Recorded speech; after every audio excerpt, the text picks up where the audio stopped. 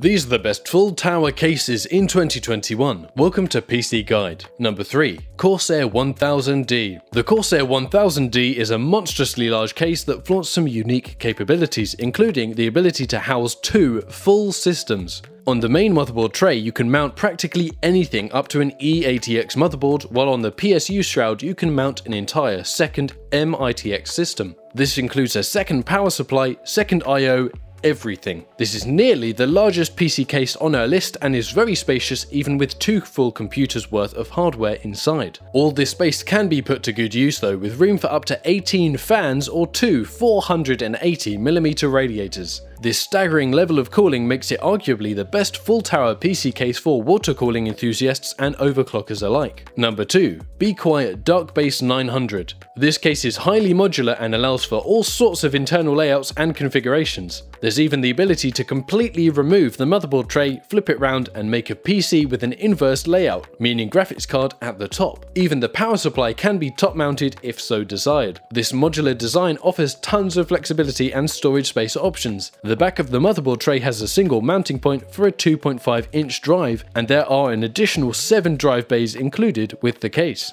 Each of these can hold either a 3.5-inch drive or 2 2.5-inch drives for a potential of 15 solid-state drives. This would be great for a potential media center PC or home server. Be Quiet also lives up to their name with this case including 3 of their impressively quiet Silent Wing 3 fans. And number 1. Thermaltake Tower 900. The Thermaltake Tower 900 is hands down the biggest PC case on our list and sports a unique layout. Rather than being shaped like a normal computer case that has a window on the side, the Tower 900 looks much more like a high-tech mini fridge that has tempered glass on the front and sides. This unique layout lets you have easier access to your hardware when all the glass is off, and also does an excellent job of showing off what's inside. This massive case has enough room for an eATX board, vertically mounted graphics cards, and 2 full water cooling loops. There are mounting points in the front of the case for 2 separate reservoirs, while their pump can be stored in the cable management area underneath. Meanwhile, in the cable management area in the back, there's room for up to 2 560mm radiators. If you have any questions or recommendations, please drop those in the comments, and if this video helped you, remember to hit like and subscribe so maybe I can help you again sometime soon. And thanks for watching PC Guide.